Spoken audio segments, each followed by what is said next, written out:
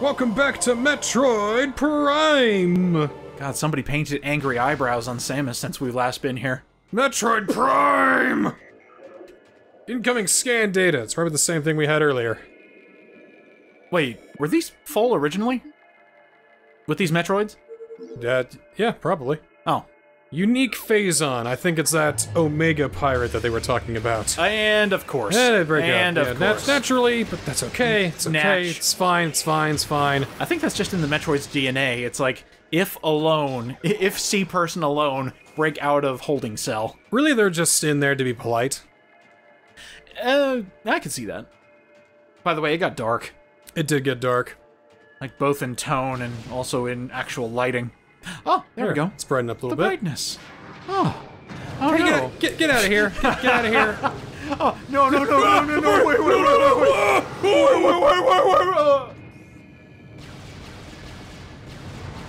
Oh. Well, that's neat. Yeah, I gotta melt that off. Well, that's just the coolest thing. Okay. Oh. Good. Oh. That's a boss room if I've ever seen one. This looks really bad. Yeah, just kind of creep over and scan it real quick. This is the Omega Pirate, most powerful of the elite pirate forces. Time to kill it. Become invisible to normal sight. Vulnerable when cloaked, as all energy is drawn from defense systems. By exposing itself to Phazon, it can regenerate damaged tissue and organs. Ooh. It can heal on the Phazon. There's exposed Phazon here. Well, it better not break out, because if it breaks out, we're gonna have a really tough boss fight on our hands. And break out. I'm not gonna do that though, because oh, that's a cutscene. That can't be good. And break out. He might just make a mean face at us. That's all. Nothing but a mean face. That's it. It's not gonna break out. It's not gonna break out. Oh no! All right, fine, okay. Time to fight the giant Omega Pirate, the last of the pirates. He's covered in Phazon. Oh, that's disgusting. So what you gotta do is he smashes down like the regular elite pirates do, but because he's Omega, he is only vulnerable in these little Phazon pockets. Yo. You gotta bust him up with some missiles and some well-timed plasma beams, and he's a swipey boy. He's a very swipey boy. X button. Why? X button. What does it do? Get out! No, stop it! Stop hurting me! Oh, did you actually break one of his pustules? Yeah, you did. Yeah. Yeah. Just gotta do it at the right moment. Usually when he slams down like that is a good time. See, you got the strats. Ew. Okay, that one. Shoulders are a bit tougher because he also has the give me your power. Missiles probably are the best there, but if you time it just right, get a good angle. God, he is like really going for the energy suck. Well, it's not all the hell he has. Seriously, and just making you walk into open Phazon. He's smart, but he's not going to live very much. He's not going to live for long. Oh, good job. Good job. Okay, not bad, not bad. We're doing this. Easy every time. Good. Wow, what a bitch. Except you're not doing any damage. So then he turns invisible. Are you sure? Because I can kind of... Oh, okay, now he's gone. Okay. Then, or these guys show up, take him out quickly. Then he should show up somewhere. Where's he at? Where's he at? Where you at, buddy? Extra. Wait. Hello? There he is. Ah, there you are. Here's where he's vulnerable. Get him! All right. Awesome. Easy. He takes a set amount of damage, though. Oh, this is a boss fight in phases. Yeah, it's a boss fight in phases. With Phazon. Yeah! Wait, is he gaining health back? No. Oh, okay. Oh, God, this fight's gonna take forever. Yeah, it is. I'm sorry. No, it's okay.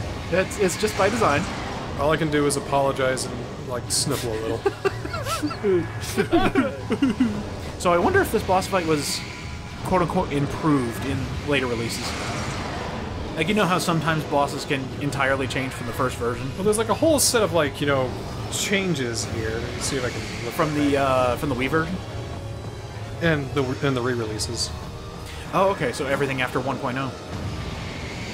Yeah, I'm very curious if anything has been adjusted. Like maybe he doesn't have this phase again, or maybe he has less of the pustules that you have to get rid of, or something like that.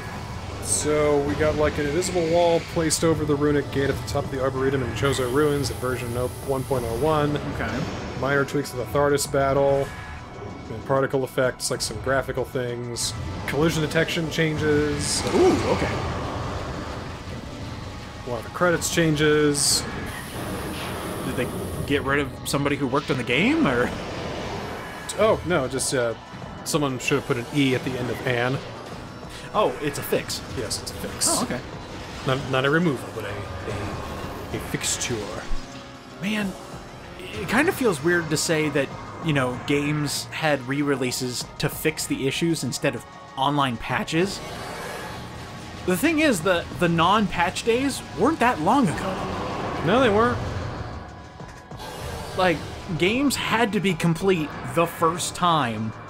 Otherwise, you just have a shit game. And everybody would know it. So, yeah, man, the release it now, patch it later formula kind of fucking sucks these days. I think it depends. Like, release it now, fix it later is obviously bad. If it's broken first, no way you can expect people to pay $180 for that, for the digital deluxe edition and all that. Yeah. But if they give you a game and they just add more stuff to it, well, that's not fix it later, that's add more stuff later. Hmm? Like, this latest Mario Golf, people hated this new Mario Golf because, oh, there's hardly anything in it. Then they kept adding courses and kept adding characters. And now it's a pretty feature-complete, jam-packed golf game, I'd say. I guess people are just used to mainly Nintendo releasing something with oodles of content and not needing to add more to it later. I think this whole started with the Assassin's Creed Unity debacle. I thought it was just because Unity was a broken piece of trash. Exactly. It was literally fix it now, or just release it now, fix it later. Because they had these glaring, awful, terrible bugs. Online, offline, single-player, multiplayer. Just bugs up the ass. Visual glitches, the terrible faces. I miss those faces so much. And that just became the norm. Well, it probably also doesn't help that Skyrim actually made fun of the fact that it had so many glitches. And I was like, I've heard our games have a couple glitches. It's like, yeah, fix them, please. Actually, you can keep some of them, because some of them are funny. Like, you just gotta know how to work away. with it. Some of the really big ones have been fixed, though. Yeah, if you have a game-breaking bug, please fix it. Don't, like, laugh that off, like, please. There's one glitch that baffled me for a long time when I first started playing Skyrim. It's called the Companion's Morning Glitch. What? The Companion's Morning Glitch. I don't mean morning as in, you know, hey, bright and early. I mean morning as in, it's like, yeah, oh, man. So the werewolf hunters that you fight in the Companion's quest line attack their base in Windhelm. Okay. And the characters are strewn around, and they have, like, you know, they're mourning some of their dead there. Some of your allies got killed in the process. It's a whole scene. You go down to one place and says, I can't believe this happened. You need to go down to this one place and kill this enemies in order to... Yeah, typical Skyrim quest fare. I have to go down here. The thing is, the flag for the dungeon wasn't triggered correctly. So... what you have to do, before you get to that point in the quest line, you have to find a specific dungeon, clear it, and then wait long enough for it to come back. That sucks. For the enemies to respawn in that dungeon. They fixed it in the latest re-releases, though, so... Good. A lot of things got fixed. The one that Violet had was in, like, the last DLC, when you go to fight this last boss in this dungeon. It just hard crashes. Oh, shit! It's just, you're going along and frozen. Utterly frozen, can't hit home button, can't do nothing. This is on the PS3 version. God damn. So when we got the PS4 version, the special edition or whatever, that's been fixed. They fixed a lot of the stuff. Yeah, it was fixed, but we did it early enough. And even then, when we got to that point, the frame rate chugged to like 10. What the fuck are they trying to load? It really did not like being here. Yeah, seriously. Like, I don't like holy this crap! fight because the engine they use is like really old. Yeah, really old. I think that's still the Fallout 3 engine. It's still the Morrowind engine. Oh fuck! That's 2 generations ago, guys. So they won't fix it because it's fine. It's fine. It's fine. It's working. Meanwhile, Capcom's gone through 2 engines already. And it is a beautiful engine. And that guy was floating for a little bit. See, I remember the days of, you know, I've mentioned that people expect Nintendo and quite a few companies to release their game perfect first. And then the whole Skyward Sword channel thing. What? I still remember that like it was yesterday. There was a game-breaking bug in Skyward Sword. I caught a couple of them, yeah. And they had to release a separate channel on the Wii to fix it. Because there were no online patches during that generation of Nintendo's consoles. You guys are right. Skyward Sword's the best game. It's the best. Clearly. I hate Skyward Sword. And then Breath of the Wild came out. And everything was right again. Everything was right again. I love when they revealed a Skyward Sword HD. And the overwhelming, huh? And Adriana was like, now, okay, listen. I mean, hear me out. Okay, like I know, but listen here, okay? Seriously, like really, Nintendo, just listen. Miyamoto really likes the new form of Zelda he made and said, can you please make it HD and put it on the Switch? Aonuma. It was really important in the development. So, see, look, the stamina thing. Breath of the Wild had stamina. It's because of Skyward Sword. Right? Yeah. I mean, yeah. It was a brand new direction. Hey, it's the beginning of the story. It's the beginning of the story. Yeah, right. You know. See, it's good, guys. Please buy it. I didn't. It's shit. I can't wait until Breath of the Wild 2 is called The Dawn of Demise or something like that. Really tie it into Skyward Sword, and then make probably the greatest sequel ever made. It's the Death of the Mild. DOTD. Oh wait, DOTM. Death of the Mild. There we go. Link puts his hair up in like a flat top, and he tattoos the American flag on each of his biceps. Breath of the Guile. Dun, dun, dun, dun, dun, and then it cuts off. There we go. Did we do it? Are you dead? Oh jeez! Oh god, no! Ah! Oh god, God! And that is how we get our Phazon suit. Oh god! Fight through the pain, Samus. Very bad, very bad. Fight through the pain. Oh, that does not feel good, but it looks so sweet. That is a sick-ass suit. We got the Phazon suit. Now, yeah. Holy God. We have been infused with pure Phazon. So now we can go into open pits of Phazon and not get hurt. At all. At all. So, that giant Omega Pirate falling on Samus. Yes. What do you call that? Was that... an Omega Pirate. No, I mean, it's just the act of him falling on her and then creating a brand new suit out of it because of all the Phazon corruption. See, here's what I think happened. Lay it on me, because I'm still trying to figure that out. Gonna get my science cap on here and see what happened. You know, the Chozo artifacts have always been kind of little magical science. You know. Well, they have adaptive qualities. You just have a Metroid on your head. Metroid. Ah, look at that! Multiple Metroids. Multiple Metroids. Hell yeah. Getting a little overwhelmed. Metroid. So. Science me. The Omega Pirate is basically them taking one of their elite pirates and just pumping them up with more Phazon than is, like, responsible. Doctors say you shouldn't put this much Phazon into a being. It's like when you look at a bottle of pain pills. And it says don't take more than 6 pills every 24 hours. Well, let's take 24 pills every 6 hours and see what happens. That's what they did with Phazon, and it turned to the Omega Pirate. But the thing is, the Omega Pirates don't have very good chemical and biological makeup because it's so unstable. That's why they're so strong, yes, but they also die really easily. You need the Phazon suit to get through here because it's just loaded with Phazon. Pure Phazon, and the bombs are supposed to slow you down. Even if you have all your E-tanks, it's going to be a real bad time trying to get all the way through here.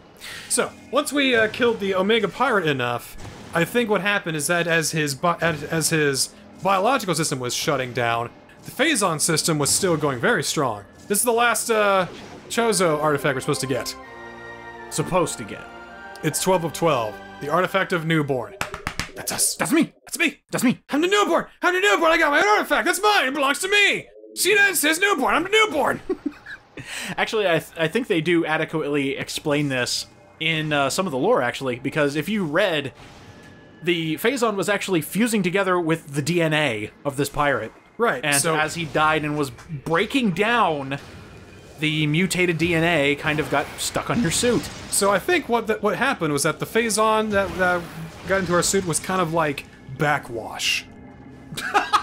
Because it's already kind of been integrated with the life form's DNA. It's like Phazon It's light. kind of used to it, so basically it's just holding onto one person's hand and go, oh, I guess I'll go over here then. Yep. And then there you go. That's how you get integrated with the suit. And not, burn yourself in the process. It still feels like shit, though. It still feels like my nerves are filled with fucking caulking syrup or something. Yeah, you ever have, like, a really fattening experience and your blood just feels thick? Yeah. That's us all the time now. It's just, ugh. I feel sluggish. But it's what's going to help us get through the rest of the Phazon mines, and really, the only thing left to do now that we've stopped the Omega Pirates from doing whatever they...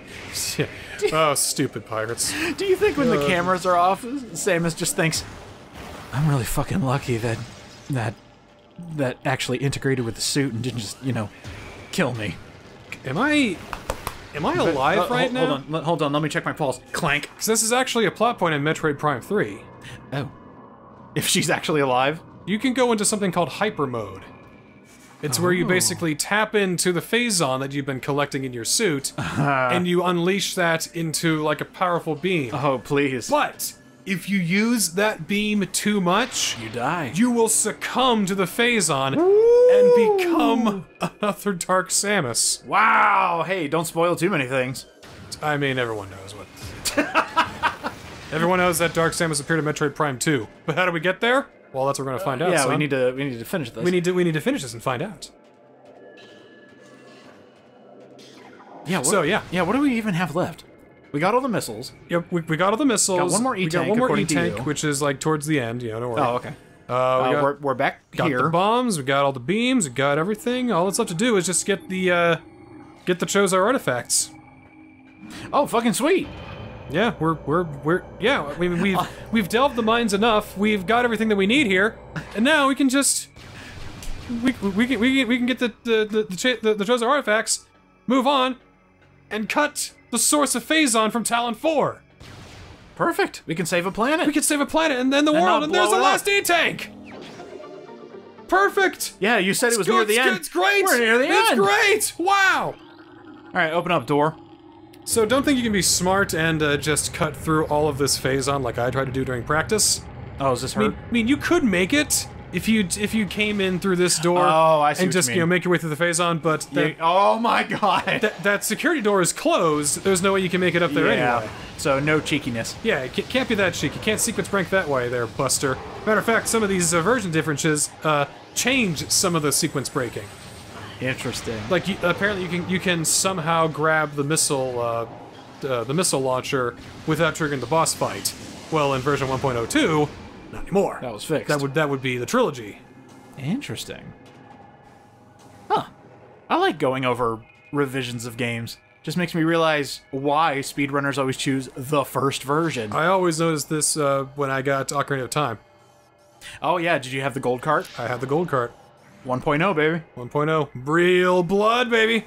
Real blood. You have the chanting in there. Oh yes. And The stock Muslim chanting is what it is. Yeah. I actually have that. I should have that version over there somewhere. I also have the Majora's Mask gold cart. Yep, I see a gold cart, yep. Nice. Wait.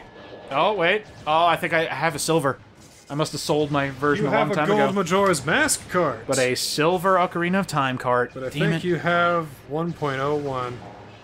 Son of a gun. Damn it. Oh, that's okay. I've always known about the chanting. It always scared me as a kid. The game kind of scared me, really. Yeah, seriously. This is just terrifying for a Majora's Mask, don't even get me started. 9-year-old? Oh god, As yes. soon as I became a Deku Scrub, I was like, ah! That damn moon. That did it. That damn Yeah, moon. the moon did it. Like, it's not even just the fact it's a scary face, or the fact that it's always following you. It, like, represents doom, death. No matter what kind of, success, fleeting success you have, There it is. Always watching you, laughing, waiting.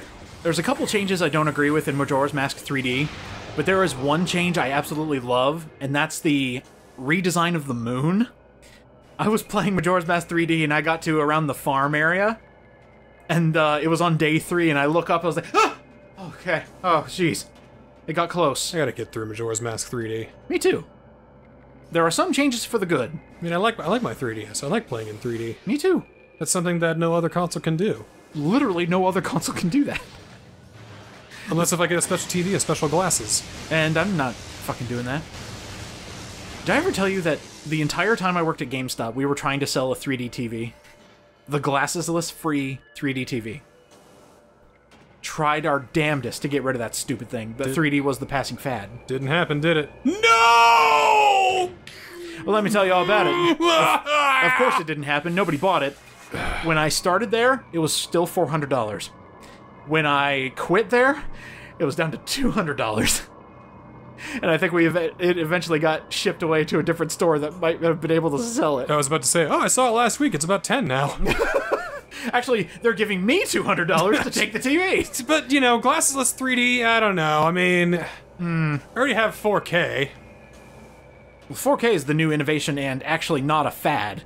This is just like a better viewing experience, in my opinion. I don't think we need 8K, though. 8K is going a little much. That's too far. Like, get a very good monitor for 8K and see what you can do in Doom Eternal. We have a hard time getting into 4K. What makes you think we're 8K ready? For 16K is probably next, dude. It's like we have all these games and you know these consoles that say, oh, it can run 8K, but oh, the games, well, they don't really run. Yeah, they can kind of run 4K, but really they run better at 1440p or something. You know? Yeah. It's not really 4K. You have the capability of 8K. Don't play it in 8K though, because the game will run like garbage. But if I play it in 4K, it runs fine, right? Oh yeah, it runs. Well, then I'll just play it in 4K then. Absolutely delicious frame rate. And pixels. Look at them pixels. I mean, I'm a guy who can play GameCube games and go, wow, this still looks amazing. It still does! I mean, look at it! It's beautiful. Metroid Prime still looks awesome! And it has the details you expect from games nowadays that don't exactly happen nowadays. It's because they had dedicated artists and engineers working on this. So do you think it's Yes, I do. Deadlines or the new blood? That's what's kind of killing off the creativity of some games. Yeah, I'd say so. It's also crunch. Crunch doesn't help. See, to me, I think crunch is just it's an inevitability of capitalism. No matter where you work, there's going to be crunch for something. Yeah, unfortunately. Because you know it's just you know, hey, let's get as much as we can done. You know, it's a last ditch thing. It's like, you know, run to the home stretch. You don't do crunch for, like, it happens. You don't do it for often though. But what some game companies do is they just have crunch be the norm all the time. All the time. Get that game out. You can't do that. You cannot do that. Like, you know, making a game is like running a race. You keep a good pace at the start. You know, you don't exactly walk. And you sprint right at the end. You sprint at the end. That's the crunch time. You can't sprint the whole time, otherwise you're gonna get tired halfway through. And then you'll hate life, and you'll hate the company you work for. And the game's gonna stink. And it's gonna be broken. See, that's why I'm okay with Breath of the Wild 2 taking as long as it has. Can you imagine trying to come up with every conceivable scenario that you can do in that game and making sure it works? They also had the system kind of in place already. They had to reinvent it, like, from the ground up for Breath of the Wild 1. That's true. For 2, they at least have some foundations. Well, see, that's the thing. I just saw a clip floating around on Twitter of something that somebody just learned about Breath of the Wild in the year 2022. That game came out 5 years ago, and we're still finding out amazing things you can do in Breath of the Wild. Because they refined the gameplay so much. Oh, well, also, they can't think of every single paradigm. Like, they gave you the mechanics, it works, but nobody ever thought to do it. See, I think that people were, like, trying to, you know, like, in testing, they were finding, like... possibilities. Yep. Well, not just possibilities, but, like, different solutions for puzzles. Yeah. Than was intended. And the devs are like, hey, well, okay. Well, okay, you can do it that way, yeah, sure. And I think they leaned on that sort of free creativity. that openness. Yeah. Can I just say what that mechanic was that somebody found? What was it? Having an enemy throw a boomerang at you, doing a backflip, catching it in midair, and then throwing it back at them. That's fucking hysterical. That's like some fucking John Wick shit. Exactly! I was like, you just found that? Game still surprises me to this day. And, you know, I'm still gonna go with the argument, it's not my favorite Zelda game, but it is one of my favorite games to play, just because of all the fun shit you can do. It's hilarious. Breath of the Wild's great, go play it. It's still $60 because Nintendo doesn't know about reducing prices. I got it for 40. Actually, I'm really glad because Walmart knows about reducing prices. Oh, thank God. Actually, I'm really happy that I got my Wii U version of Breath of the Wild when I did. Otherwise, I would never get it. Also, I started with the Switch version. Day one, baby. I got the Wii U version day one. And you still had a blast. Oh, damn right. It's mind-blowing. Are you kidding me? Are you kidding me? Are you actually pulling my leg? Are you pulling your fingers are around my ankle? You're pulling it. You're actually pulling it. I don't believe this. I wouldn't do that to you. So there's an artifact in there. Just fire shoot. a missile, and you just kind of make your way up there. Wait, like a regular missile? Yeah, maybe a super bullet. You know, just it's in there. Just shoot the thing. Got it. By the way, I did notice that the game was going like, hey, if you find the artifacts, you should come back here. They give you hints. See, that's right. At the Chozo Artifact Temple, you scan the statues. They give you little hints as to where they are. And we took a... And if you get enough of the Chozo artifacts, they give you more hints as to where the rest are. But we know where they all are, so there's no need. Yes, you do. I have no idea where these are. It's a surprise every time. Well, I mean, there was one there, so... I did not expect that, because we've been through this area like 2,000 times. That's not even the last one we're getting.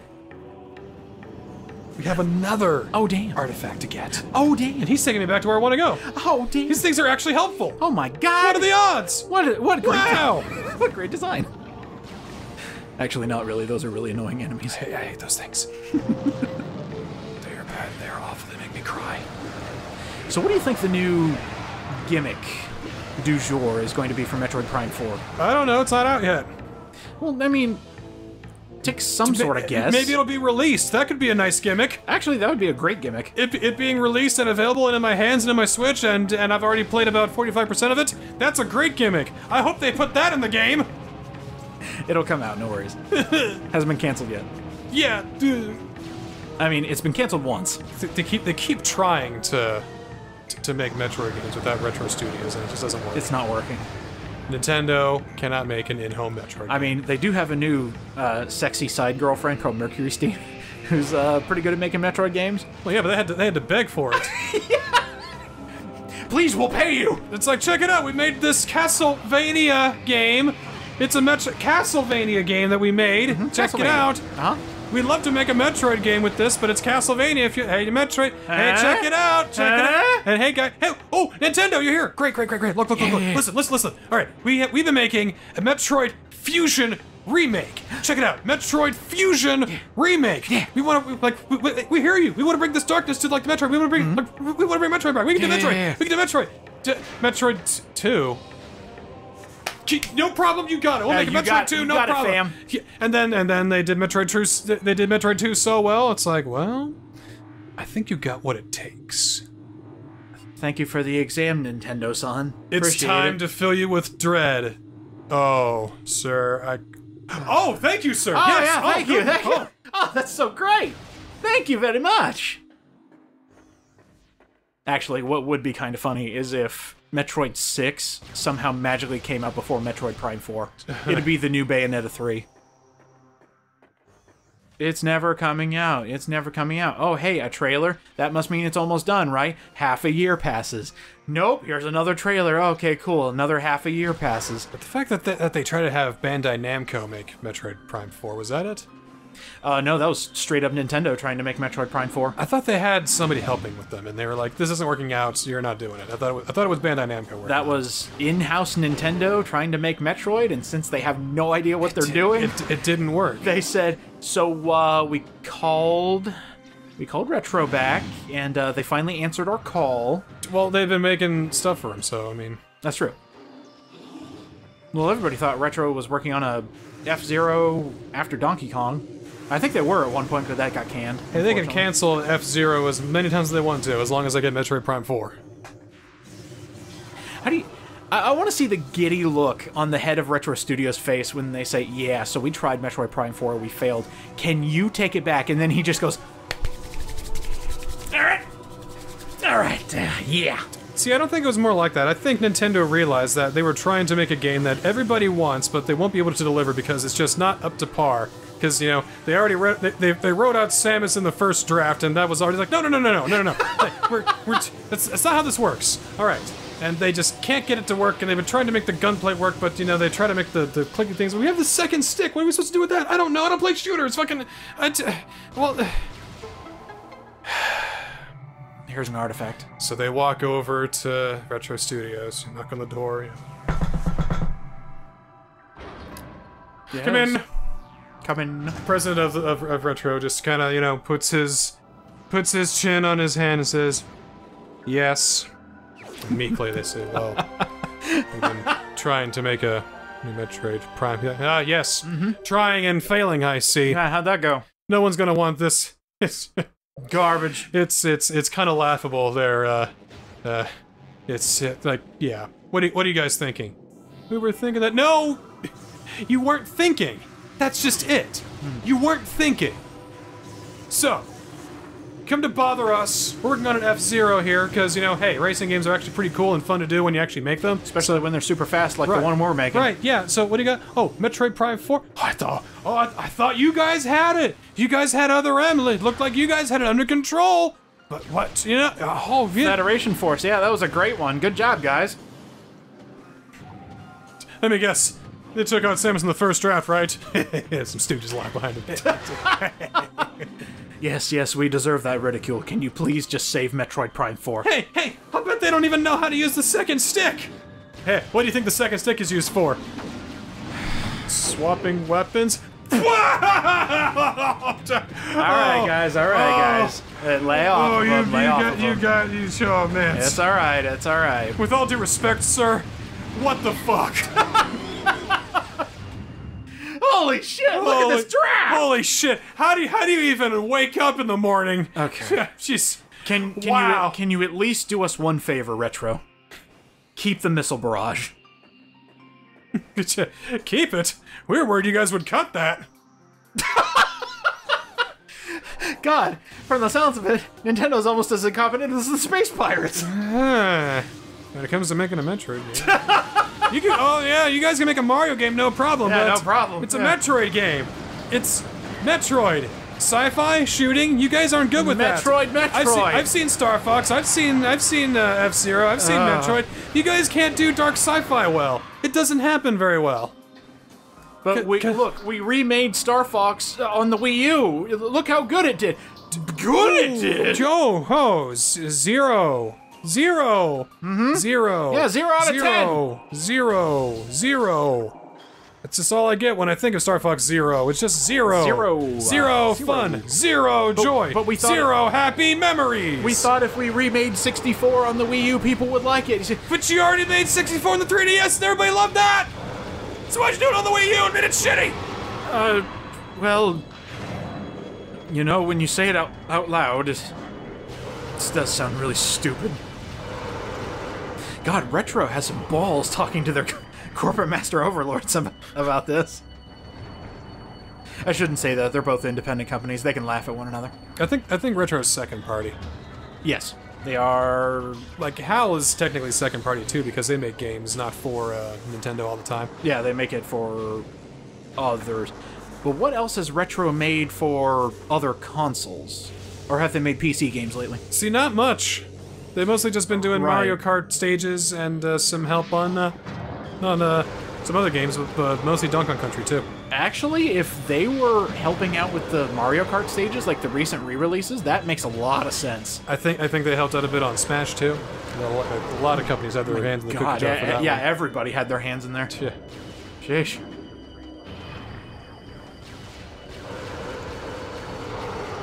Well, I think we've run out of things to talk about. Capcom's great. okay? One more thing to talk about.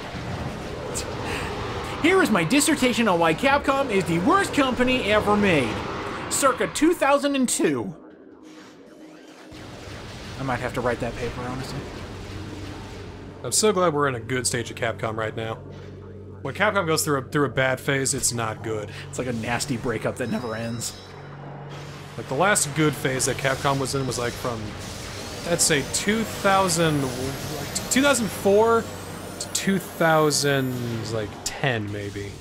Like, when we were talking about... But then when they got to, like, Street Fighter Cross Tekken, that's when they started having a really bad time. On-disc DLC, just cutting endings off of games, bad stuff all around. Re-releases not too far after the initial one. When we were talking about re-releases on games, I was just about to say, hey, anybody else remember Marvel vs. Capcom 3 and the re-release happening the same year? Really? Yeah. Ultimate was the same year? Same year. Wow. 7 months after the first one came out. That's why people were so pissed. Jeez. I think Capcom is in its... like, they got their good phase back when Resi 7 came out. Because they got their new engine, they got a new, like, renewed sense of vigor. They've been doing great ever since. Street Fighter V is now an actually viable, fighting game. Oh, thank God. Everybody hated that game when it first came out. Including the developers. So now we got Street Fighter V Champion Edition. That's the best one. Don't at me. So next time we're finishing up the game, I hear. Next time on Metroid Prime, we're getting the rest of the Chozar artifacts and moving on to the final part of the game. We're gonna save the world! We're gonna save the universe! Let's do it! See you next time!